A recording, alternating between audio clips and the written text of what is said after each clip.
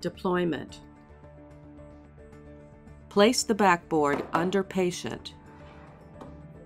Attach the frame to the backboard by aligning the latches over the pins, one at a time or simultaneously, and pushing down until it snaps into place.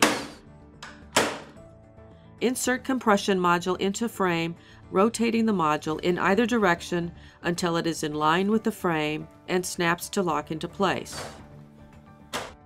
Press and hold the on-off button for at least 1 second to turn on. Adjust piston height until it touches the patient's chest.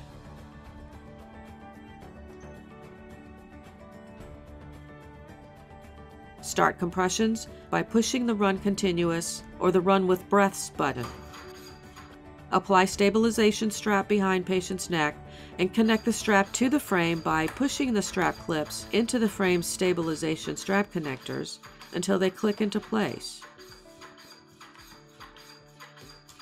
The stabilization strap's length can be adjusted using the self-adhesive Velcro.